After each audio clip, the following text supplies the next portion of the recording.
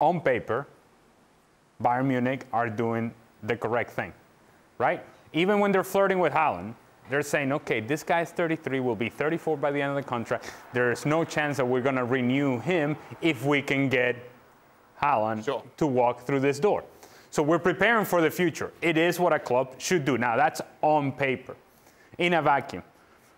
But there are emotions involved in this. There are human beings involved in this. And it plays a role.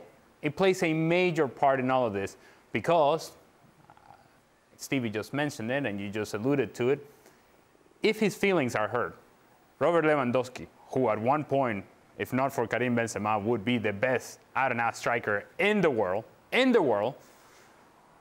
you're having to go around to get somebody else, and you're not paying attention to me, I'm your star. I'm scoring goals for you right now. Right now, I'm scoring goals for you. You don't know what this guy is going to do for you. Right now, I'm your guy, and yet you're unable to love me.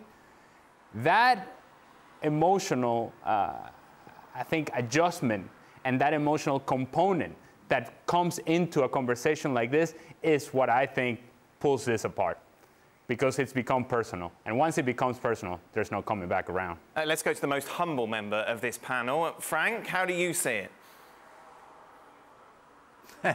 Thank you very much. Thank you very much to start with me like that. Well, you know, if I follow Alejandro's path, and if emotionally it can be tricky, you have to realize that if you keep Lewandowski against his will, you will have also an emotional problem. So he won't give maybe what you are expecting him to give for his last year. And there is another thing. On the other hand, Lewandowski is playing a dangerous game because, as just mentioned, Barcelona hasn't got the money to make him sign for them. So where are the other options? Jules talked about Paris Saint-Germain. Well, they still have Neymar, Messi, and Mbappe.